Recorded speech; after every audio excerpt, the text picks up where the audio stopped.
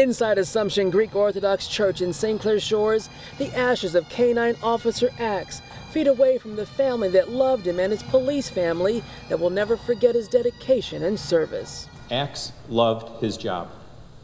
Axe loved this department. Axe loved his family. Axe loved the men and women he worked with so much that he died so they might live. Axe was shot and killed outside a banquet hall in St. Clair Shores last week as police were trying to apprehend 29-year-old Theo Gray, who was also shot and killed.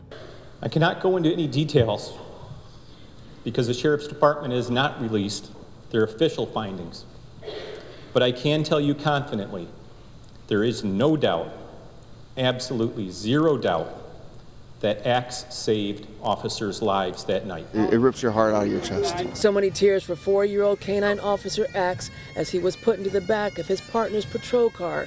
One last ride for the dedicated police dog named after a fallen Navy SEAL.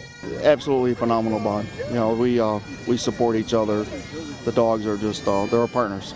He knows that Axe is in heaven and that he will one day visit him. He has met Axe. We had a lemonade stand this summer and Axe came.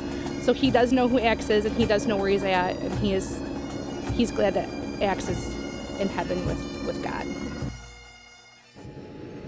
And the community's support for Axe has been amazing. We're told one little boy took his piggy bank to City Hall to donate all of his money in honor of Axe. Reporting live in St. Clair Shores, Kimberly Craig, 7 Action News. Back to you.